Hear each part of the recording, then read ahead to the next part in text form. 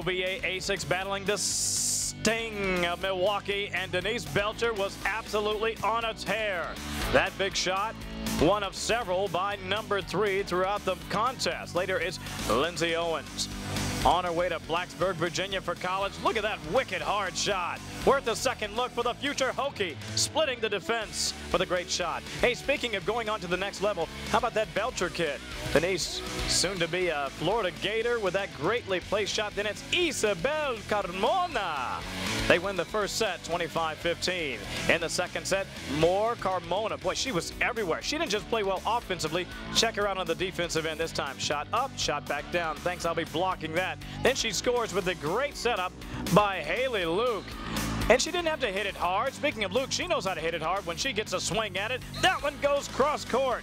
Oh, this second set was nip and tuck. How close? How about this? Championship point, 24-23. Lindsay Owens for the win. Everybody celebrate. 25-23. OVA does it again. Here at OVA, and they just took the 17u Open National Championship. How's it sound, girls? All right, coming into this game, you guys hadn't dropped a set yet. First set, you guys were rolling. You know, how did you guys have to prepare for this national championship game? Well, this has been one of our goals since the beginning of the year, and we all just worked so hard, and we just pushed each other, and we just had a lot of fun. You said they were telling me that they took 19th. Now you took first this year. What preparations did you guys have to do coming in? We had a great schedule. We played in 3 qualifiers. We played in Vegas and we played in Chicago, and we really worked hard the last month to get ready for this. And we're going to Columbus, you know, coming up in a week too for Junior Olympics. So it's something that we've really set on the schedule. We were ready for it, and it was a great week for us. Can you take us through that second set? You guys rolled through the first. You even went on a 6-0 run in the beginning of that second set.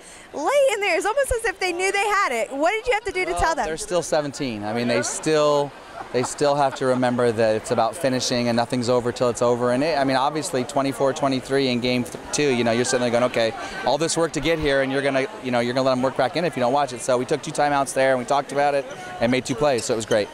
Now OVA, this is actually the 3rd national title OVA's taken home just in this past week. Yeah. Why do you guys love to play AAU volleyball? What do you guys like the most? It's a great event. It's become the biggest event in the country. I think they're talking about Guinness Book of World Record stuff as far as an event size. So the competition is unbelievable, and it's something that we look forward to every year. It's right here in our backyard.